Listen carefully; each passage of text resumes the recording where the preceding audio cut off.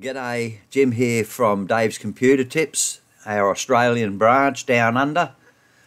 Just before I get into the video, I'd like to shout out kudos to Jason Sheffield, who does a great job managing Dave's Computer Tips YouTube channel, as well as creating his own terrific how-to videos. If you've enjoyed any of Jason's terrific videos, please show your appreciation by subscribing to Dave's Computer Tips YouTube channel. Okay, now what you're looking at here is Windows 11 desktop. This is with the all too familiar, I would imagine by now, central taskbar. Now this is an upgrade from Windows 10. It's not a clean install, and that's hence all of these desktop shortcuts here, and the majority of shortcuts pinned to the taskbar. They've all been carried over from the previous installation. There are a couple of new default shortcuts here, though. One that opens widgets, which will show you local weather, sports results, and news items. It's all very customizable. I haven't got much use for it personally. If I want to know what the weather's doing, I'll generally look out the window. There's also a chat app. I think that's new. I don't remember it before. To my way of thinking, that's more attuned to mobile than desktop PC, so I'm not interested in that either.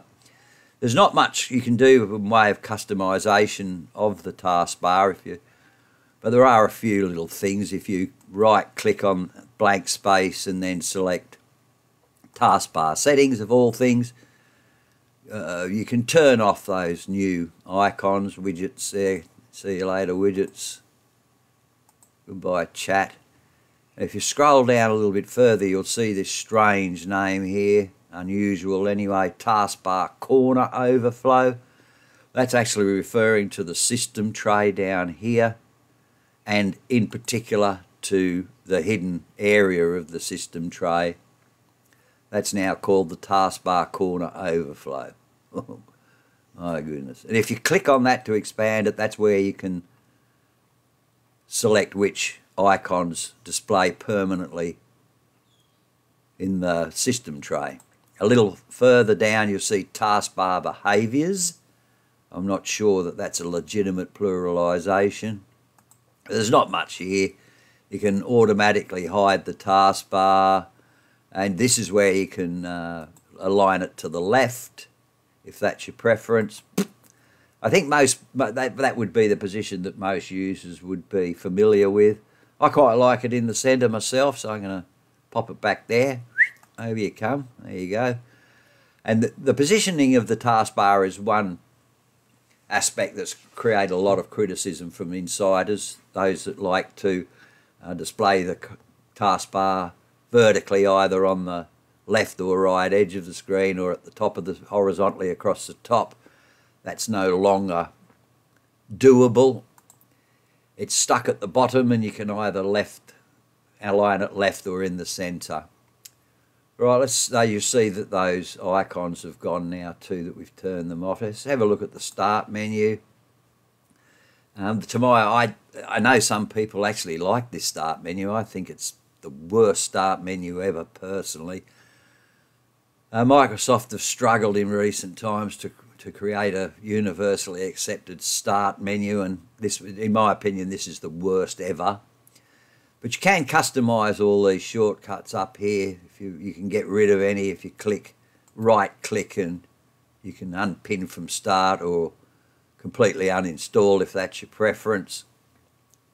You'll notice that there's no longer an alphabetical list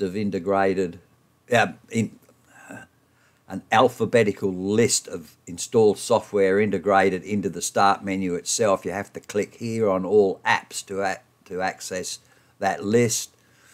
And I hate that term, apps, being applied across the board. Microsoft's doing it, and people are doing it more and more in general use. An app, to my way of thinking, is a cut down or a lightweight version of software specifically designed for mobile devices. It bugs me, the term, but then again, I am a cranky old codger, so anyway, when you open the apps, you can just right-click on any of these and add them into the start menu, pin to start. I honestly don't see that this is of much use, but there it is.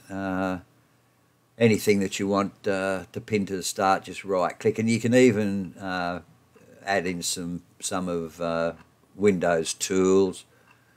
You scroll right down to, we're sorry about that scrolling so fast. If you go down to Windows tools there, you can add in. There are a few more customization options for the start menu.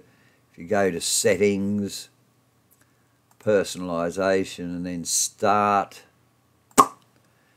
you can turn these off, show recently added apps, show the most used apps, show recently opened apps. I don't really need any of that, so I'm just going to disable all those options. And then you can add a variety of folders into the start menu too, shortcuts to folders. We just click add in documents, downloads and pictures, and you'll see that they are added down here adjacent to the power button. The little icons, pictures, downloads and documents. The right click menu on the start menu is pretty much the same, although Windows, the PowerShell has now been changed to Windows Terminal. A little bit of a touch of Linux coming in there. Just have a quick look at the File Explorer. As you can see, it's quite aesthetically pleasing. We've got all different colours and little symbols on the folders. And there's also a bit of a change to the right-click context menu for files. If you right-click now, you'll see that it's a much shorter menu.